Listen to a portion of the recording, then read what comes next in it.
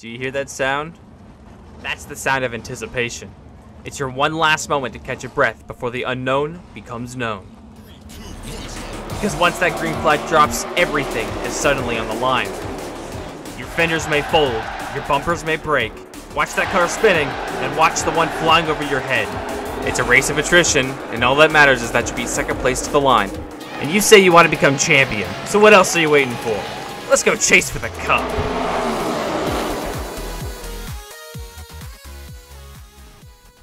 Race number 2 is the time when the drivers say the real season begins. Here we are, and welcome to the New Hampshire Motor Speedway. It's race 2, the Crayon 301 here at the Magic Mile. Today we're going to challenge 12 laps around this 1 mile racetrack. We got 30 cars to take on this flat oval. And boy, it's going to be a good one here today, especially coming off of the Daytona 500 just a few weeks ago. And be sure to hit like and subscribe and hit that notification bell to keep up with the rest of the season here on the Miscraft channel. And today's stop motion race is going to be an absolutely fantastic one. We have not been to this racetrack in pretty much 6 years now, and it's great to be back here at the Magic Mile. We've got a ton of new competitors since the last time we were here at this racetrack, and one of those new competitors is your most recent winner, the Daytona 500 winner. It's Bubba Wallace for 2311's number 23 Toyota Camry. He will start 11th here today at the New Hampshire Motor Speedway. He was not in the field when we last raced all the way back in season number 3, so it's going to be very interesting to see what he will be able to do here today with his first ever start, like many others here at New Hampshire. Take a look at the highlight there from last time out in Daytona. And another car that we had our eye on in Daytona but didn't really perform was the 22 of Joey Logano. He struggled significantly in Daytona. He qualified outside of the front row, but just was not able to capitalize on that with some penalties and some misfortunes as well. But he's coming back here today in New Hampshire, going to hopefully get himself a better result. And your pole sitter finished second in the Daytona 500. It's Tyler Reddick in the 2311 45 machine. Those Toyotas off to a fantastic start this season. We'll see if they can keep up the momentum here in race number 2. And let's take a look at the full starting lineup. In the back of the field is Harrison Burton and Michael McDowell. Row 14 is Ricky Sinach Jr. and Carson Hocevar. Then you have Josh Berry and Noah Gregson, a pair of ACHR teammates. Then you have Austin Dillon and Daniel Suarez, a pair of Chevrolets. Behind them, ahead of them will be Tyler McDonald and the Austin Cindric. And top 20 will be Chris Buescher and Eric Jones. And then you have the 6 of Brad Keselowski and the 14 of Chase Briscoe. You have Ty Gibbs and Ryan Preece. Ahead of them will be Ryan Blaney and Alex Bowman. And then you have Blake Garcia and Bubba Wallace. And in your top 10 here today, it's going to be Chase Elliott starting in that 10th position in the number 9 machine, excuse me. And it's Joey Logano starting in the 22 car in 9th position. Hopefully going to get himself a solid result here today. Then it's William Byron in 8th. Then Denny Hamlin sporting the Interstate Batteries machine in 7th position. And Martin Truex Jr., his teammate, will be in 6th, 1 position ahead of him. And then the top 5 would be Kyle Larson starting in the number 5 machine in the 5th position. Then you have Christopher Bell in the 20 starting 4th.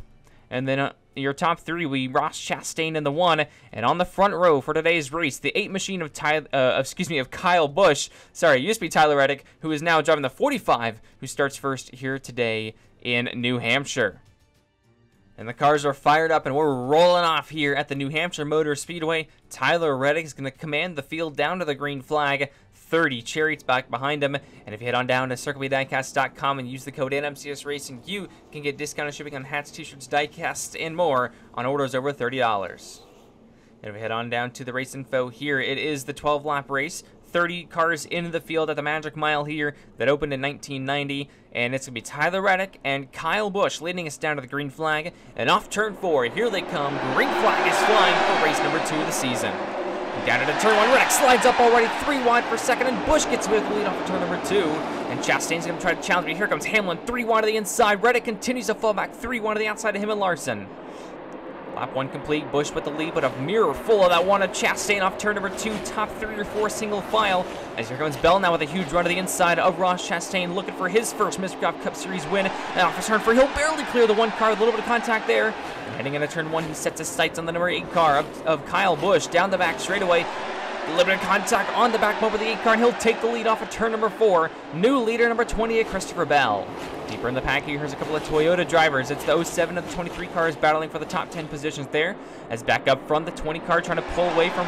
Oh, there's trouble on turn number 2. There goes Ty Gibbs around with Alex Bowman. And that's a big crash there in turns 1 and 2, and the caution flag is out for the first time here today in New Hampshire. And what a huge hit it looked like on the back end of the 54 car. Bowman will be able to crab walk away. But we'll see what happens here in turn number 1. It just looks like the 48 got loose on the inside of the 54. These turns are so flat, you gotta really rely on that mechanical grip of the race cars.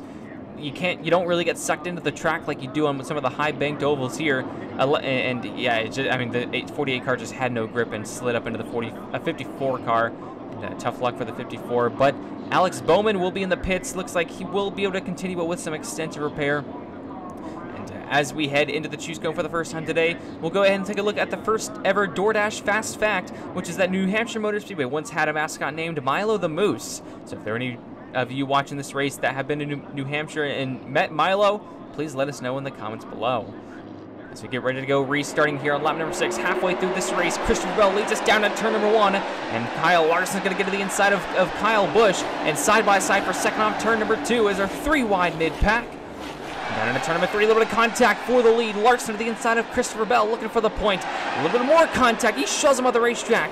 Off of turn number 2, more contact again, and there goes Christopher Bell spinning out the front bumper of Kyle Larson. He saves that race car, and the second caution is immediately out here off of the restart.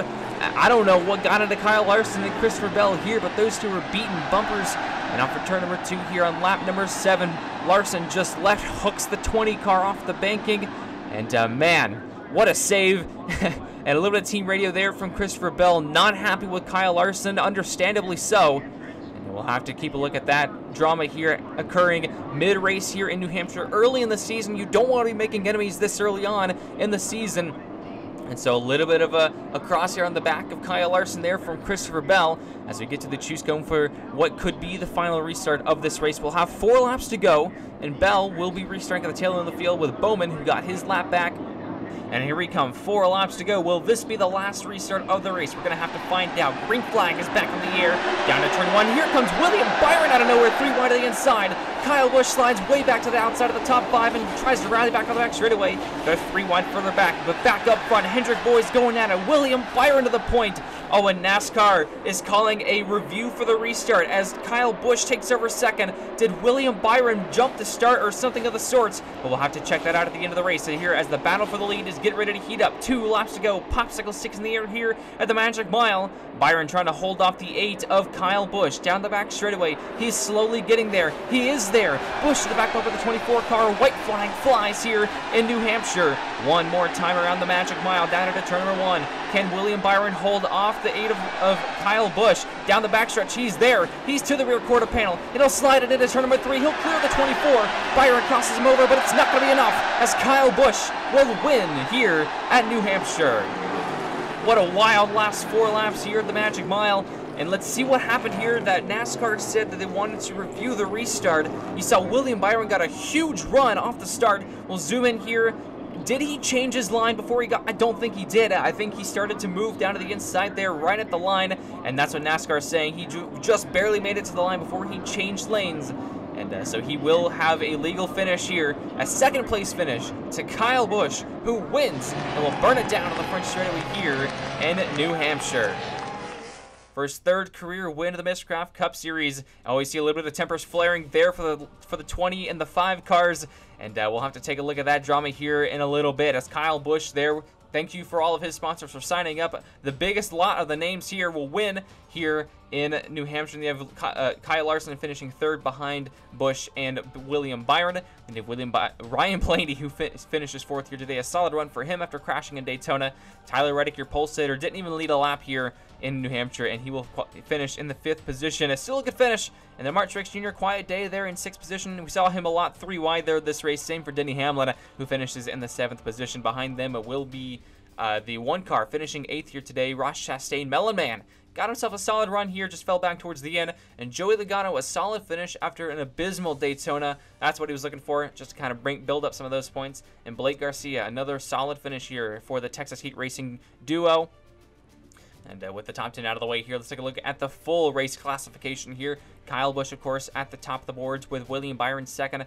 And solid running for a lot of the Chevrolets here today, taking up the top 3 positions. Chase Elliott just outside the top 10 there. Your Daytona 500 winner, Bubba Wallace, finishes in the 12th position. And some big names back there like Christopher Bell, one of the fastest cars, rallies back for an 18th place finish here today. Not what he was looking for, but after getting taken out there with less than half the race to go, solid comeback for him. As we take a look here at the points, it's a tie at the top of the standings. Tyler Reddick and Kyle Busch with 67 points apiece. They lead and are well above that cut line to make it into the final 8 for the Miscraft Cup Series chase. And Blake Garcia is the 8th car in line there, 7 points up on Ross Chastain. And you see here a lot of these guys back here from 11th through 20th. Got a lot of work to do, but they're still within that range of being able to make up that in one race here. And a lot of big names back here as well, like Denny Hamlin, 21st position for him. Brad Keselowski in 26th. They've got a lot of work to do if they want to contend for a championship here this season. And that's it here from the New Hampshire Motor Speedway. Next up will be from the M&M Cup Series Los Angeles Raceway for the FedEx 200. It's going to be a fantastic little collaboration of racetracks there for the Miscraft Cup Series and the M&M Cup Series. And it'll be absolutely fun to go out there for the first time for the season. A brand new racetrack for the Miscraft Cup Series gang to try out. And, well, until then, thank you all for watching with New Hampshire, and we'll see you next time.